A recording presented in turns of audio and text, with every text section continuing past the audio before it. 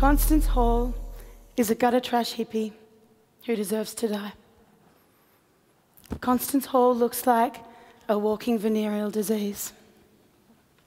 Do Australia a favour and kill yourself, you fat pig. Why don't you show us all what suicide looks like? You can smell Constance Hall half an hour before you see her. Hi.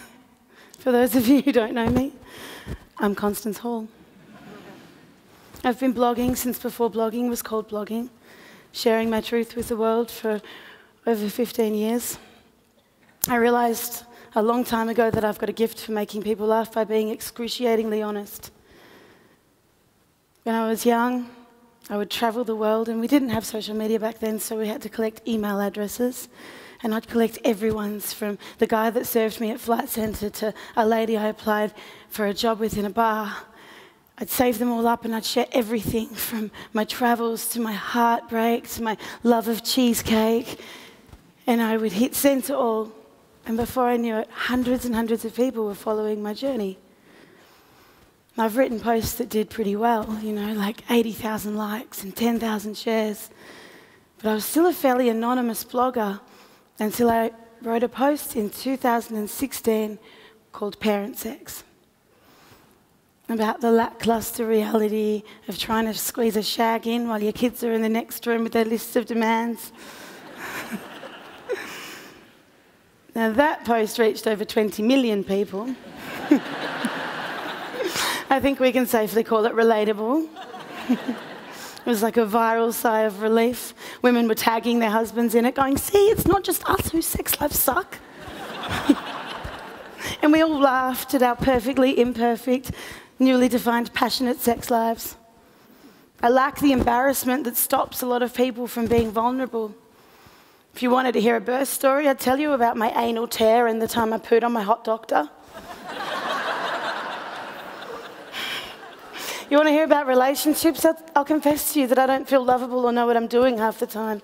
I'll show you my tummy, and not just the smooth top bit. You'll see the fat patch that sits above my vagina and would make an excellent pillow if anyone dared to go near the life-creating jungle. All on Facebook. He owned it.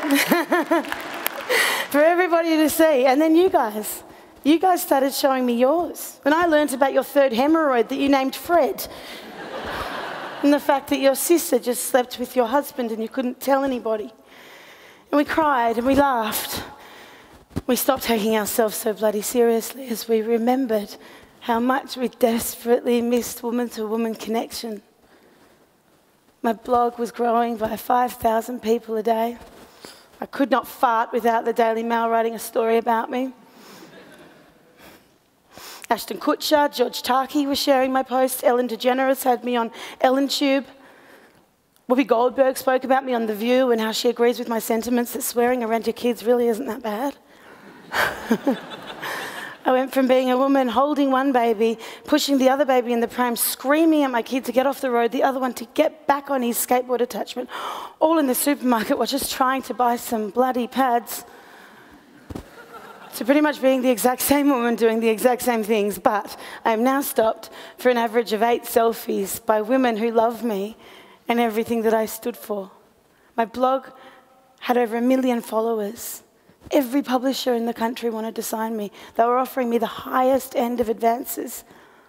We're talking about a woman who's written her whole life and never been published. If anyone ever bothered to get back to me, and I think 2 publishers did, it was something like, that was really entertaining, but we could never ever publish such raw content. And here I was, with this platform of my own, loyal, loving, eager readers, lapping up every single word I wrote. I called them my queens. Yeah, girls. And I was living a dream. Kind of. There was one thing I wasn't sharing with the world. Amongst all this love and dreams turned into reality, I became a victim of severe bullying. Soul-destroying, shame-inducing, career-ending bullying. You can call it online bullying, but that just minimises it. compartmentalising it as if we could simply step offline to eradicate it. But in 2019, you can't live offline. You can't Skype your kids, order an Uber, claim welfare, get a job offline. In 2016, the United Nations declared internet access as a basic human right, as essential to daily living, as safe education, safe transport, but we're not safe online. Online, offline, bullying's bullying, and we need to judge it by the effects it has on the victims instead of the medium it's used to attack. Within a few short months of becoming a household name, comments about me went from 95% supportive to 95% abusive. My Facebook was hacked, friends' Facebooks were hacked, hate groups formed, there's thousands, 6,000 members in them with names like the dethroning of Constance Hall. And anyone who knew anything about me was welcomed into these groups and groomed into spilling or making up something that could destroy me. Time and time again, my heart would break as I would learn about a new attack set on me. At dinner, with my kids, my family, mouthful of food about to reach my lips, my phone lit up. I looked down, it was an admin who works on my page. She was messaging to tell me that one of my trolls had now printed out photos of me and plastered them, big posters all over my hometown with the slogan, "Vote for Constance Hall as the #1 shit mother of the year." The food I was enjoying now repulsed me and the restaurant gasped as I raced to the toilet to vomit. I was so alone. I was more alone than I've ever been. And the food splashed the toilet bowl, wetting my already mascara-covered face. People were telling me to kill myself in reputable news articles. Men and women were saying they hope I die in childbirth. All receiving the virtual high five of hundreds of likes. It appeared that the more isolated and alone I felt, the more they could enjoy the luxury of connection. It was pitchfork connection, but it's connection nonetheless. And I tried to get help. I reached out to doctors and therapists, agents, publicists, even celebrities, and everyone had the same advice. Rise above. You need to ignore it. And I tried so incredibly hard, but it occurred to me there's something wrong with me because I cannot ignore this. And I was terrified and I was ashamed to admit, but I was drowning. I could no longer write with the freedom and passion that I was loved for. My tone was guarded and defensive when I conjured the strength to write it all. I found things, embarrassing things that I'd said or done years ago and sent them to the media, and the media was constantly asking me for a quote on something I couldn't even remember doing, but I probably did.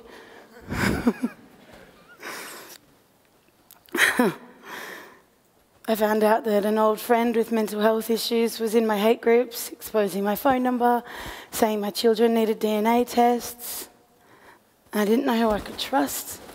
And all the while, everyone just kept saying to me, "It's not real, Con. It's only real if you let it be." But one person understood. Bullies trade in shame and isolation. I was embarrassed and I was alone. I moved to the country hoping to buy myself a little bit of freedom, but things only magnified. And I realized that this hatred now follows you at every turn. There is no escaping bullying anymore. I could not escape. And for the first time in my life, I found myself Googling the easiest ways to die. I saved up all my Valium. I researched cliff tops in my hometown, the town I was attacked in the most. I let out hints to people that loved me, but they dismissed me as being dramatic.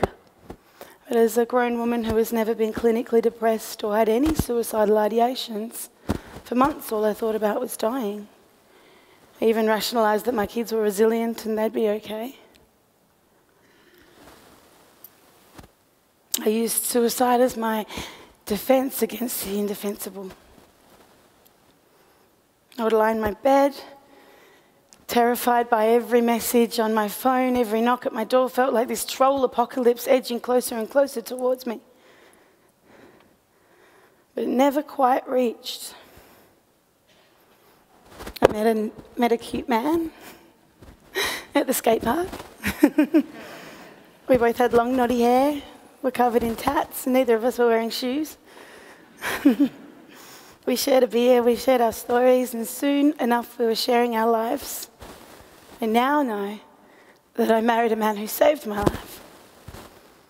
His love for me was impenetrable. He relentlessly built up what they continually broke, and he laughed in the face of the bullies. The first time my husband ever saw the real effects that this bullying was having on me, he walked into the bathroom shocked to find me crouched on the floor.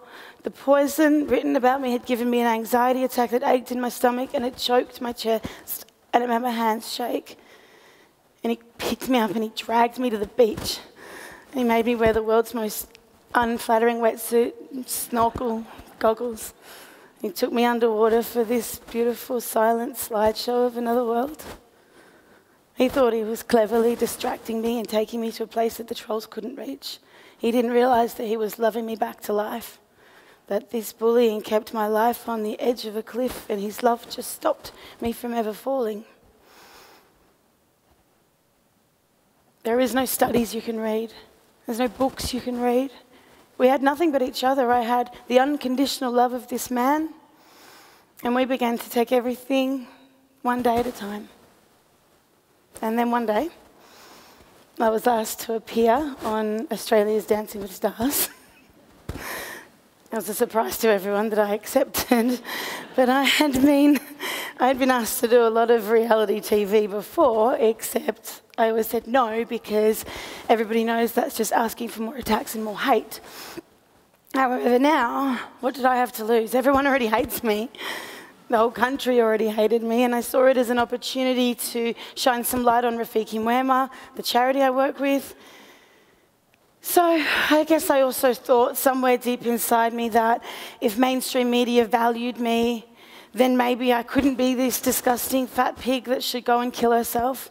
You don't hear people talk about credible media identities the way that they spoke about me. So, with the support of my family, I slapped on some heels and I signed the contract. And then the news broke, and radio announcers laughed. The kindest things said about me were never heard of her. Bullshit. The cruelest things said about me I couldn't possibly repeat here. And once again, I was reminded that I am alone. No one could guide this woman through a world that she's not safe. No one can protect you. All of the advice that I received was redundant because telling anybody to ignore being systematically abused every day by thousands of people is like telling a child who's getting kicked in the face on her way to school every day to ignore it.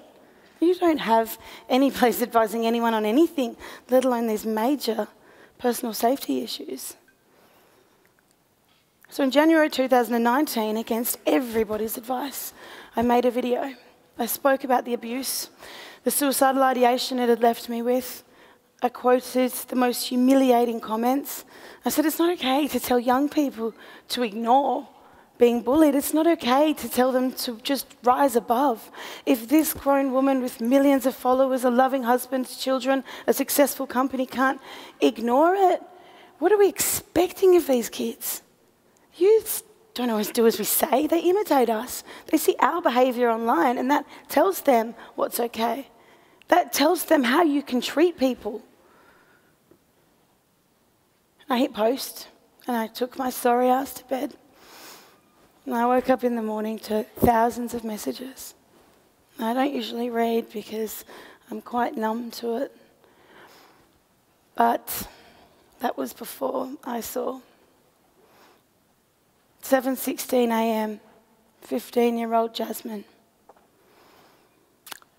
Constance, my nickname at school is Poo Smear.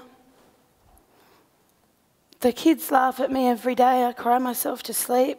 I don't want to wake up in the mornings, and I don't have anyone to talk to about it. Thank you so much for sharing your story. I now know I'm not alone. And 13-year-old Jonathan. Hi, Constance. There are hate groups about me where my face is photoshopped in the most embarrassing pictures. Everyone at my school teases me. I can't tell my teachers, and if I tell my mum, she'll blame herself. Thank you for showing me I'm not alone and standing up for us. And a young girl whose nickname is Stubby, because she passed out at a party and was sexually assaulted with a bottle, and everyone thought it was funny. And to this day, the kids at school are still calling her Stubby. And more. There was thousands more. Humiliated kids, humiliated adults, helpless parents, they're all messaging me. I've always known that taking the loneliness out of a problem has healing benefits. I understood that my suffering was now helping these children. But what I didn't understand was what was happening to me. I didn't want to give up anymore. I turned on the news sites. My supporters now knew how hurt I was, and all the hatred and vitriol that was spat about me was met with comments of love and kindness. They weren't tearing the bullies down, making the problem worse. They were just giving me support and showing up for me. I learned that we won't combat bullying by hating bullies. We'll combat bullying by loving victims.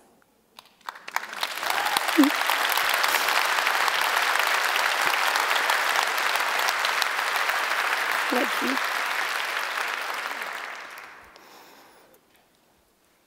Empowering the bully's toxic cycle of anger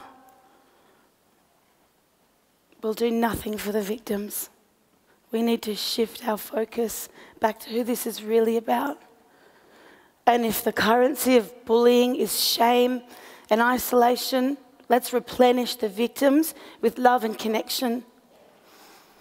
You don't have to agree with the victims. You don't even have to like them. But you do have to join me and end this culture of silently standing by while bullies torment victims online.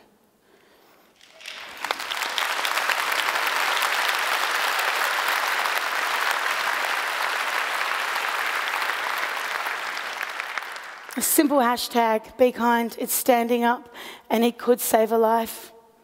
Suicide is now one of the leading causes of death amongst young people. And the latest studies have proven that at least half of those deaths are caused by bullying. In the last 12 years, teen suicide and teens' access to digital technology have risen together in scary parallels. It's not your fault that you're living in this fatal bullying epidemic, but it's your responsibility to end it. You can end it if you just realize how powerful you are. I need Jasmine, 15-year-old Jasmine, to know how powerful she is. She got me out of bed. She made me fight on. We can turn this digital culture of tolerated hate into a safe and accountable community. Today I'm free. The sun shines on me and the clouds have passed, and I write passionately once again. I create art. I connect women by sharing every weird little gross detail about my life online once again. Because you guys showed up for me. There are still so many hate groups and thousands of comments about me, but it's followed by this army of love. It is not the job of the victim to keep themselves safe online. It is our job to keep them safe online. Believe it or not, thousands of people are still trying to convince the world that I stink. which I don't. And I don't care anymore because I have the love of you guys. So now, let's do what we can't rely on our leaders to do.